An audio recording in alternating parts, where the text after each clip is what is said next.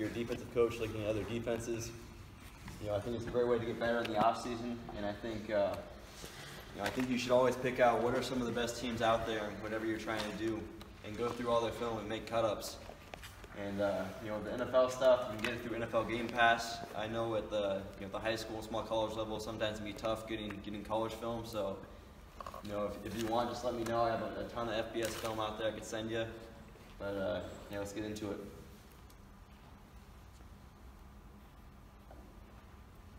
I think first of all, studying other teams, it's a great way just to get better.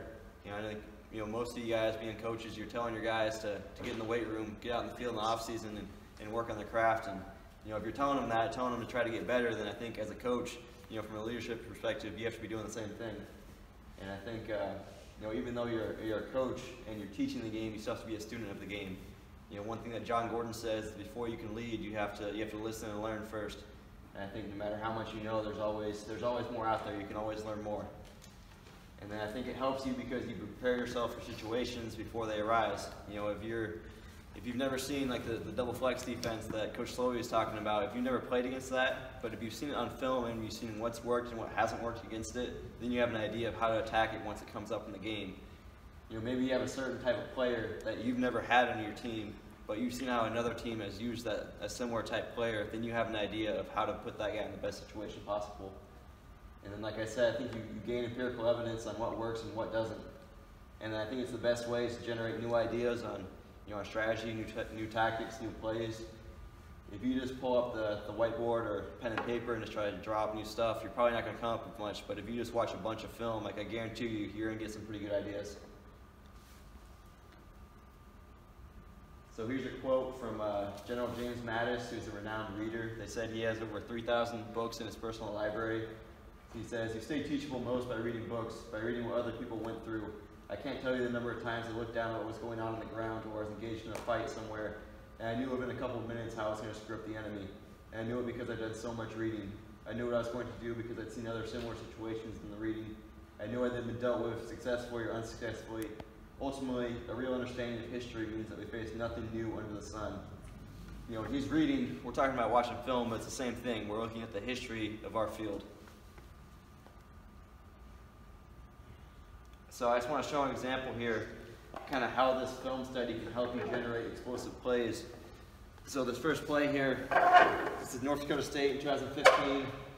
You go jet motion, play action, we're running 4 verticals, getting the halfback on the wheel route here. It means cover 1 look. Hit it for a big play. Now fast forward 2 years later, the Chiefs and Andy Reid's staff are studying that film when Carson Wentz is coming in the draft. They see that play, they put it in, and the Patriots, a big man coverage team. It's a little bit of adaptation off of it. This time the halfback's running the seam, but again, it's 4 verticals with the halfback in a vertical route off jet motion. And the reason they got this play is because they saw another team run it on film. They say, hey, this is a good play against cover 1, and then they put it in, generate a big play to help them win this game. Here's the next week. New England, they get beat on it. They put it in the next game. Same thing here, cover 1 from New Orleans, halfback up the seam off jet motion. And now 2 weeks later, the Rams put in the same thing. Here's the cover 3 look from Dallas, but because they saw it on film, it gave them the idea. So now they thought about it and said, hey, this could work against what we're going to see from Dallas. Jet motion, pulls up the flat and hook defender, and now you got the halfback running the seam. And again, all these explosive plays are happening because they're studying what's happening around the league. They're seeing what's working for other teams, and then you can generate explosives based off that. So now transitioning in, I'm going to talk about the LA Rams offense and my film study on them and some of the big things I took away from that. So if you guys are interested, I wrote a book on this offense, so I've got a box of them sitting over there, so if anybody wants one after, just let me know. But so one thing that Sean McVay talks about with this offense is creating the illusion of complexity. And they do that through a series of plays that start out looking the same but end up being different. I think it's a good way you can confuse the defense, get them out of position. It's like Coach Bushman was just talking about with the jet sweep. If they're gearing up to defend that, well, you run a play that looks just like that, but is designed to counter their response to your original play.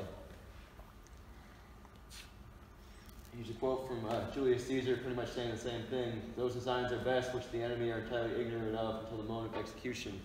They don't know what's going to happen until a few seconds into the play, and then it's too late for them. So with the Rams, the thing they do the best is they'll take their weak side outside zone play, it's the base run in their offense.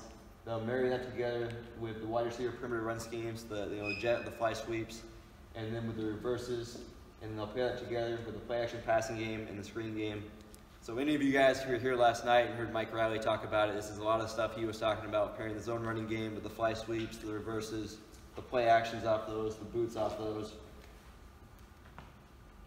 And they're going to do this all from under the center and from condensed formations. So this formation right here, they could run probably about 50% of their offense right from here. Most of their snaps, or about half their snaps are from this formation. Tight bunch to the right, all 11 players inside of the numbers, under the center. From 2x2, they're going to have one tight end aligned as a wing. They're going to have one slot receiver as a wing. They can vary the splits here, but most of the time you're going to have both outside receivers inside the numbers. You know, I think these help you for a few reasons with this style of offense. If you're under the center in your zone running game, it improves the halfback's vision. I think it's easier for him to get downhill. You know, if he's in the gun, he's coming straight parallel to the line of scrimmage. It's a full 90-degree angle he has to make to cut up. If he's under center, he's coming downhill to 45. It cuts that angle in half that he has to make to cut the ball up the field. You know, in the jet and the fly sweeps, the quarterback can now turn his back and he can hide the ball from the defense. And then your play action passing game, he's turning his back to the defense, he's holding the ball out there longer, and the play takes longer to declare as a pass. You know, if you're in the gun and you're just giving a flash fake, well, half second later, the defense knows it's a passing play. If you're under center, you're sticking the ball out there, you know, maybe that half second's lengthened to a second and a half or 2 seconds, and it's just more of a reaction you'll get from the defense, less time they have to defend the pass. And then with the condensed formations, having more players tight to the formation gives you more plays that you can run. I think it presents a lot for the defense to prepare for. You know, that tight bunch formation, you know, they can run a few different run schemes from there. They can run the fly sweeps, they can run the reverses, there's play actions, there's multiple movement passes, there's multiple screen options, there's a lot the defense has to prepare for. And then in your running game, it gives your receivers good blocking angles. You know, you never have a scenario where you have a slot receiver who's having to come down and block an apex outside linebacker. The outside linebacker or nickel player is always going to be outside of him now. It's always going to give him a good angle. And then I think it simplifies coverages. You know, most defensive guys, when they install coverages, they're looking at base splits. I think whenever you distort the splits, there's, you know, not many options for them to play. And I think it puts your receivers in favorable positions because now, if they're tight to the formation, the corner's almost always going to be outside and off, and almost everything's a spray release where he's pushing outside at him, and I think it just puts the corner in an awkward position. You know, as we'll go through it, most of their play action passing game, they can run off that same stem, and there's a lot of different routes they can run off of that. So getting into the base play here, the weak side outside zone is the basis of their offense. So it's an outside zone push scheme, or some people call it a mid-zone scheme. So they're not trying to get the edge. The play side tackle, he's going to turn his butt to the hole. He's going to face outside. He's playing heavy with the inside hand. He's trying to turn that defensive end outside. They're trying to stretch the defense laterally and then cut the ball behind their flow. The halfback, he's aiming out here for the ghost tight end. If there was a tight end here, that's his aiming point. He's reading outside in one gap at a time. So the C gap's open, which normally it's not, but if it is there, he's going to take it. If that's closed, now he's looking at the B gap and so on, just working back down the line. And then, like I said, majority of the time, you're just trying to get the defense pushed here, the flow, and you're cutting the ball up back behind them. Here's first look at it here. Thanks. Decent amount of Seahawks clips on here. So they're on the weak side here, away from the tight end. Play side tackles, playing heavy with the inside hand, turn them outside. This play is best when you're running towards the one technique because you have that open B gap bubble. They're working here to reach the one. If they can reach him, the ball's going to hit in the B gap, which is majority of the time we're trying to hit it. It doesn't hit this far out wide, as we'll see with most of the clips too often, but the backer shoots inside, so able to reach him too.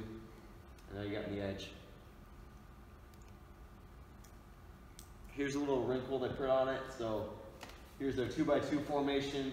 they have the slot receiver here as a wing.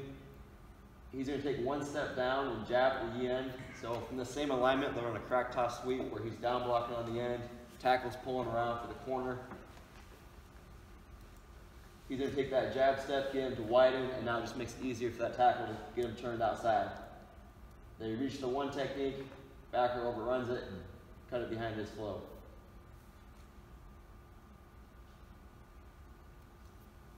Gurley here is just looking at the C gap first. There's a defender here, so now he looks at the B gap, it's open, so he takes it.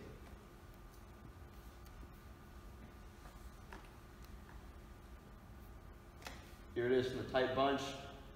Again, running towards the one technique. So we'll see the end zone angle. This time the one technique fights across. They're able to cut off on the backside. So now you're cutting the ball here behind the one technique, getting these three defenders to flow, and then cutting it back behind them.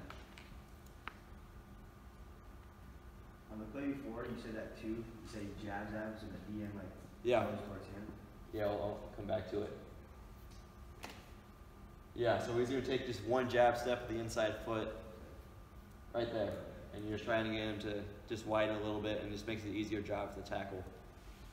And then he's just working for the first defender outside the tackle there. See it again for the end zone shot. Yeah, you see him trying to fight outside now because he thinks maybe they're running the crack toss sweep.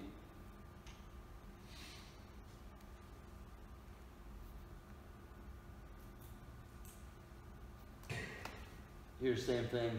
He's going to use that same crack block. Outside foot up, so now he can jab the inside foot.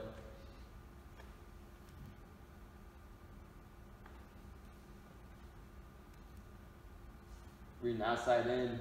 Again, like I said, it's best when they're in the over front, you're running weak side, so they're away from the tight end, running towards the one technique. He's fighting across hard. They can reach the three, so now the ball's cut up in between them. The backside linebacker's pulling hard too, which is what you want, so you get him pushed down here, and now you cut the ball back behind it. So again, having the condensed formation helps because now you can cut off the safety, you can cut off the nickel, those guys aren't unaccounted for. So outside foot up, does the footwork for the receiver change with this crack toss sweep versus this inside zone? I would probably have to look at it more. I couldn't tell you off the top of my head.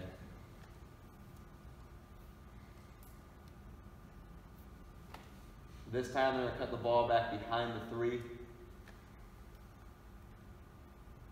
So if both the D tackles are flowing across, then you're going to cut the ball back behind all five of these defenders, behind the 5-0 lineman, and inside of the tight end cutoff block. This is why you need the tight end there. They're always going to run it either with the tight end on the backside to cut him off, or coming across in the slice block to kick him out. And the majority of the time, like I've already said in this play, you're just trying to stretch the defense. You're not trying to get outside, and then you're going to cut it back behind.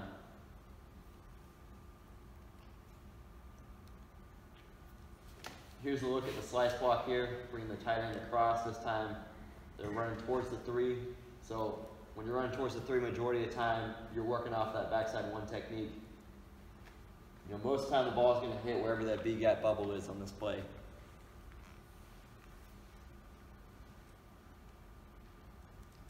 So he's fighting across. Now he's looking back here. This gap could be open, but now the one fights across. So again, brings it back behind the 5 linemen, inside the kick-out block.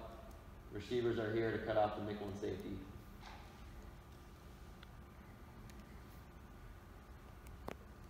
This just shows an example of one time the ball bounced. In the last 2 years, it's probably happened maybe 3 times to the Rams.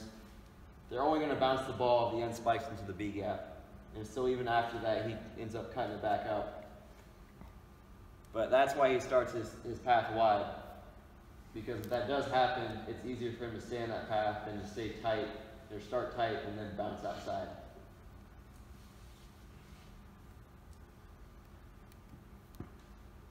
Okay, now we'll go into some of their wide receiver perimeter run game. So here's the jet sweep or the fly sweep.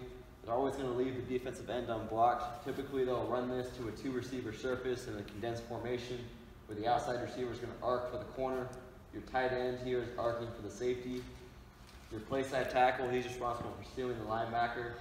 With the backfield and the initial step of the lineman, you're trying to sell zone away so you can freeze the interior of the defense.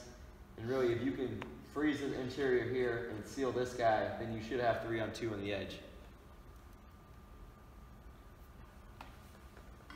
So the line's going to take one step towards the zone action, and then they're going to peel back and look to seal. So he's trying to seal Bobby Wagner here, defensive ends left unblocked. Now you got him up to the safety, receiver out in the corner, you got 3-on-2 on the edge.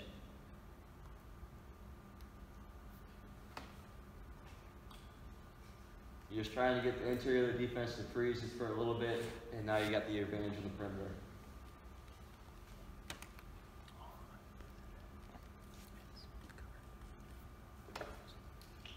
Here's another look at it. This time the linebacker that the tackle is responsible for, he's going to bump outside. So if him bumping out to the C gap, he knows the end's coming down to the B, so he can shoot outside of the end at this point. And again, that's his responsibility, so wherever that backer goes, the tackle's going to get him. You freeze the interior here, the zone action. So with the backer going out, now you add on an extra blocker in the tackle, so now it becomes a 4-on-3 on the edge. And this is exactly what you're trying to get. You're trying to get that +1 on the perimeter, with everybody else just in here, and they don't know what the hell's going on.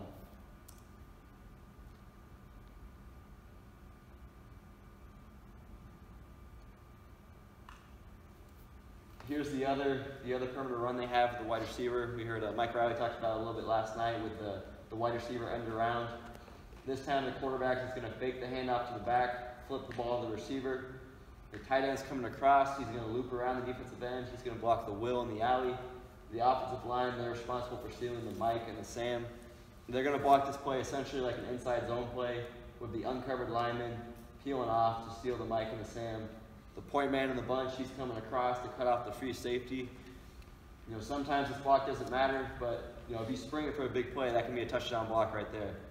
If you look at the Chiefs this year in the AFC divisional round against the Colts, Tyreek Hill had a 36-yard touchdown run on this exact play because Travis Kelce was able to get across and block the free safety to spring him for the long touchdown.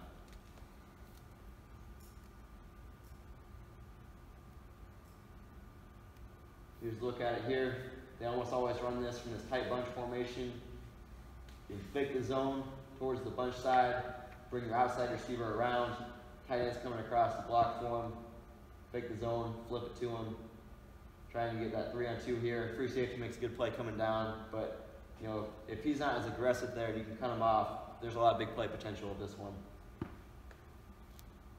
Again, tackle center, they're climbing up here, seal the Mike, seal the Sam.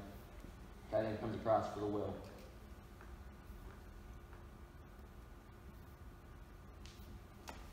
And then, so the thing that's, you know, it's a great way for them to get their playmakers on the perimeter, but it also helps them a lot in the run game. You know, I think with that outside zone play, you can really stretch the box in here, stretch them laterally and work off their flow. But then when you add in some of the sweeps here and some of the reverse fakes, then you can stretch the, you know, the back end of the defense and remove some of that secondary help. So here they're going to show the jet motion, bring him across, and they're running their weak side outside zone play, bringing the tight end across to cut off the backside end. You see these guys jumping outside. Now there's no one to fill in the backside cutback lane.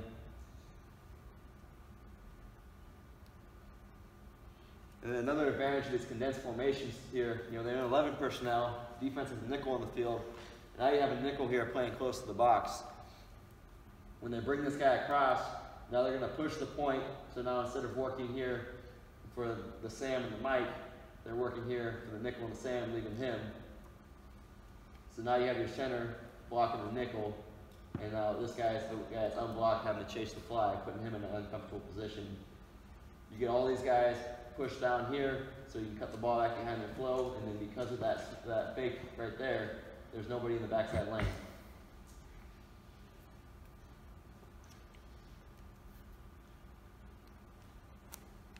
Use the same look now the tight end starting on the backside. Again, the ball's going to be cut back behind the defensive flow. They don't get as much of a reaction with the fake jet here, but again, it's going to hold the backside linebacker just enough to help hold that cutback lane. 56 bumps outside the box, so now he can't fill here inside the tight end's cutoff block.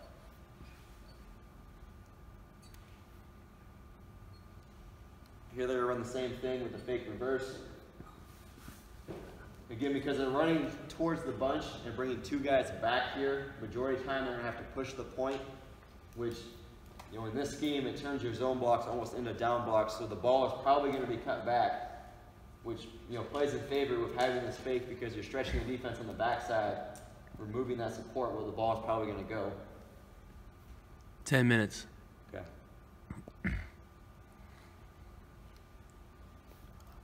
So again, they're working front side double team, works here for the Sam, backside double team, works for the Mike. The Will is left unblocked. The fake is gonna handle him. Backside tackle ends up just burying this guy and ends up getting a 2-for-1. But even if he still has to stay on this 3, this guy is still affected enough by the fake that you have an open cutback lane that he can't fill in time. You know, and that block turns it into a touchdown, but even if he doesn't bury that guy, you're still getting 8 yards there.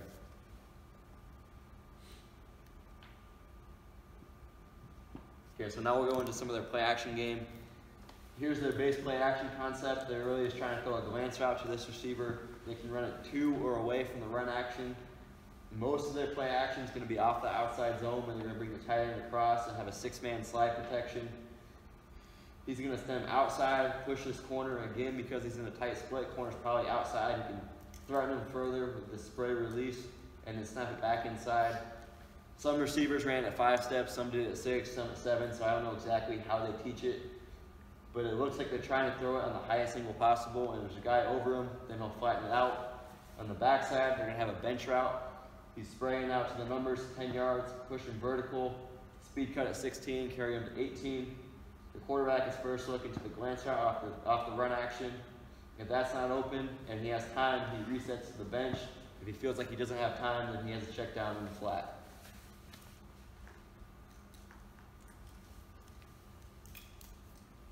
So here's a look at it away from the run action. Trying to pull up the second level of the defense, hit this route in between the second and third levels. You can see here how much being under center helps this run action because, you know, all the way until Goff catches from the back, it looks like run.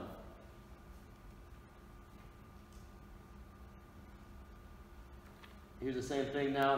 They'll run it on the front side of the run action. You know, if you have a quarter safety sitting on top here now, he's going to flatten it out so it looks almost kind of like a speed cut dig. Earlier, it's the same route. If there's a guy over him, he just adjusts it on the fly and flattens it out. You pull up the second level of the defense, he can beat the third level of his route, and then you throw right in between them.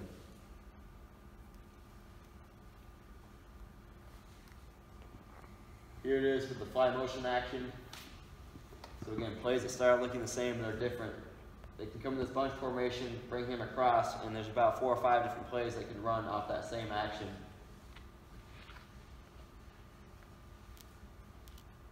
Everybody here is sucked up by the run action. Now it's just an easy throw right here. Because of the tight split, you're in a favorable position. It's really a one-on-one with no help, and the receiver's already in position to win.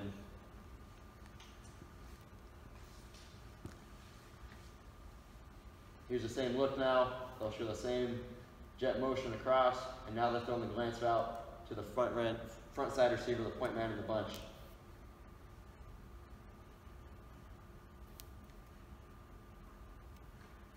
And this time they're going to run off the reverse action. Again, in this game we already saw they ran the reverse. They ran the outside zone off the reverse for a long touchdown. Now they're going to run the play action off it where you fake the zone, fake the reverse, and then they'll throw this glance route right behind it.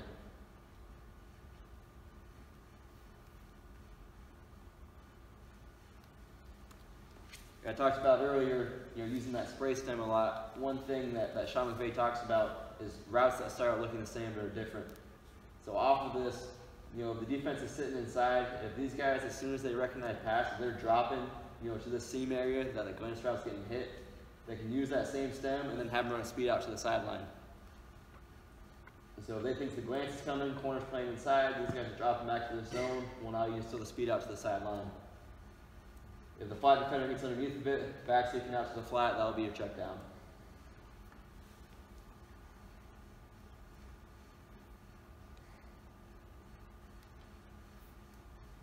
Here they get pressed. You know, if you get press coverage and the corner, the receiver is inside, the corner's probably thinking it's inside breaking route. So he's going to try to undercut it when he breaks in that glance route. So here they'll make it look the same, and then run a post corner.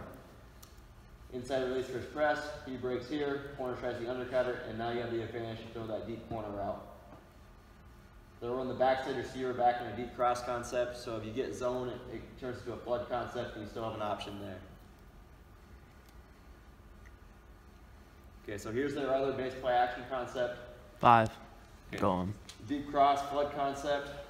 The outside receiver getting spray release the numbers. If he gets outside the corner, he could stay vertical and just pretty much run it like a wide release go. If the corner stays outside, he's going to push it skinny up the inside of the numbers on a skinny post. Backside receivers run a deep cross route to 18 to 22 yards. Quarterback, he's reading it high to low, looking 1 to 2 down to the flat 3. You're ideally trying to run this play against single high coverage, trying to influence interior of the defense here, and then you're creating a 2-on-1 on the free safety and the flat defender. If he comes up on deep crosser, the thinking is you have a deep shot, a 1-on-1 to the outside receiver. If he stays deep like he does, now you have 2-on-1 on the flat defender. If he's up here, now you have the deep crosser running in between the two.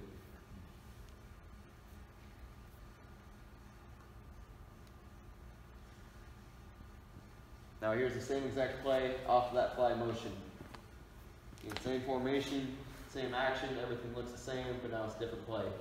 Free safety stays deep, flat defender pulls up, throw the deep cross in the middle.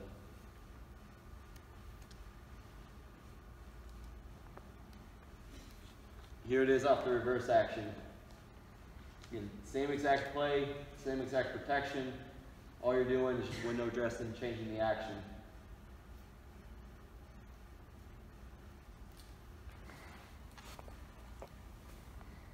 And then, so an interesting thing with this play is they actually ran more counters off of this last year than actually running this concept. You know, I think this exact concept they ran maybe 11 or 12 times last year, but they had a few different counters that in total they ran, 13, 14 times off these same stems. So here they're going to show, same tight bunch, jet sweep action. It's a good play against quarters. Normally he's running the deep crosser. He's going to push across the field to 15 yards, and then he's going to sit. If he's in zone, in open space, he can just stay there. If there's a defender near, he's going to pivot back away. You're on a deep field post by the outside receiver here. So this quarter safety, if he's sitting on this route, he can take the top off over it. Really, it's a good play if they're trying to match this deep crosser of linebackers. Against quarters, if that mic is flowing the direction the deep cross normally goes, well, now you just pivot back away from him. You pull out the flat defender with the back, and now there's a nice window there in between the mic and the sand. So the mic steps drop this way. Now you just pivot back away from him. Flat defender's pulled. Big window in the middle.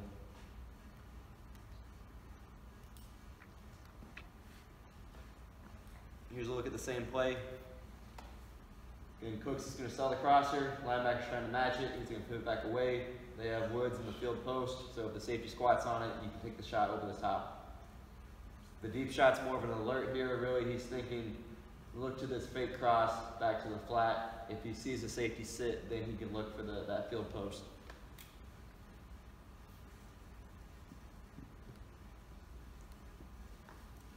One of the ways that Seattle has tried to play this in recent years is they'll keep the free safety back on the deep cross, the deep post and then the hook defender is going to play the deep cross. So this is one of the counters they have, to counter that. He's going to run that same fake cross route. But now because the corner's on him, there's not much space to pivot back out into. But on this fake cross occupying the hook defender, so now instead of running the deep post, you stem it the same and run a deep curl route. Flat defender pulled here, hook defender has his back to it. There's a wide open window right in between the two.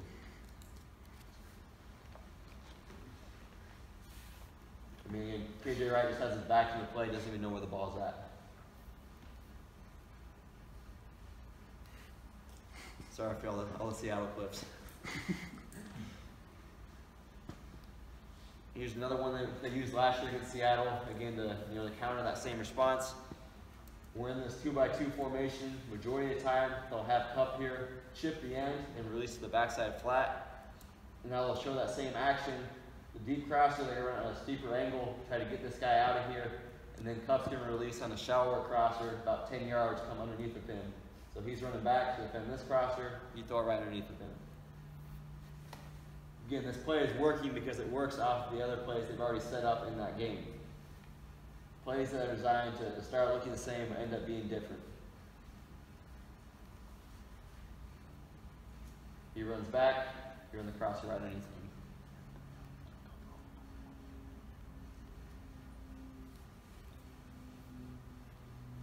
Another way teams are going to play this is they'll have the free safety sit on this crosser, and the corner's going to play over the top and just try to top this post route.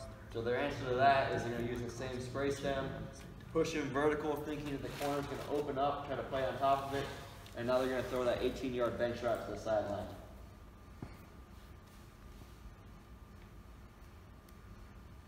And he's stemming them the same. Corner thinks it's a deep post, plays over the top, and now opens up that shot to the sideline.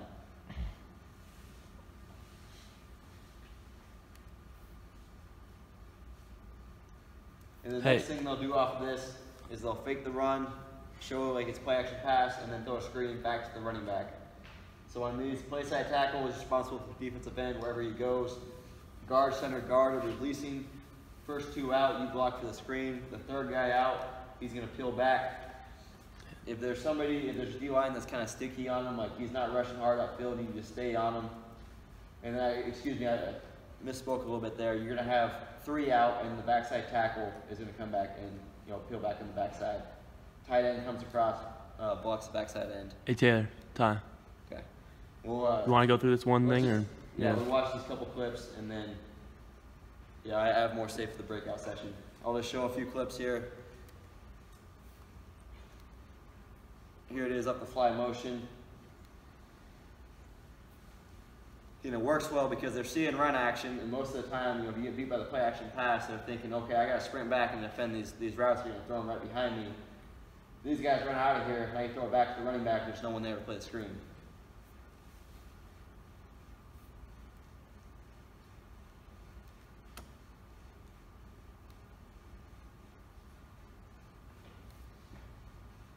And then here it is up the fake reverse action.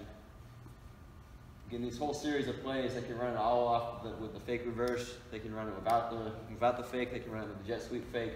It all fits together. And then so my breakout session, I'll go over some of their boot stuff, some of the half boots, some of the screens they have off that. If anybody wants to just talk about that or any of the other stuff they do, then just come over to it. We'll have the 4 speakers just went. Will be in the breakouts. So I think. Trey, are you cool staying here? Yeah. We can have Trey here. I'll go in classroom 51 we were in yesterday. We'll have Jason in 33, and then Coach Bushman will be in classroom 35. So we'll take about 10 minutes, get set up, and then we'll break out to those sessions.